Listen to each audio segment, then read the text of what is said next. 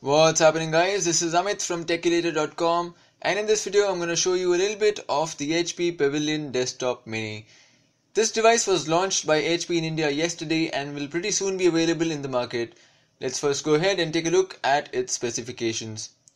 This desktop mini is powered by Intel's Core i3-4025U processor, has 2GB of DDR3 RAM and a 500GB 7200 RPM hard disk drive. Also comes pre-installed is a copy of Windows 8.1. This mini PC is powered by the Intel integrated graphics and is equipped with wireless LAN and Bluetooth. There are two USB 3.0 ports in the front along with a power on-off button, a 3-in-1 media card reader on the side, and a host of input-output ports at the back. The first one on the left, as you can see, is a 3.5mm headphone jack. Next to it is an Ethernet port, another two USB 3.0 ports in the middle, an HDMI port along with another display port that will give you the opportunity to use multiple monitors on this little device.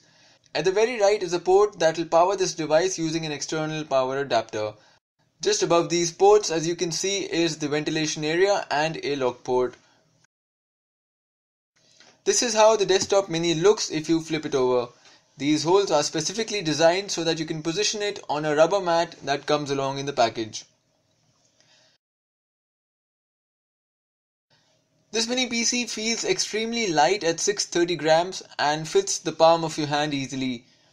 It is expected to be priced around 26,990 Indian rupees depending upon the specifications. I'll be testing this unit and will make an update video with its review shortly. I hope you liked this video. Please hit like if you did and don't forget to subscribe to this channel for more such videos. Till then, cheers.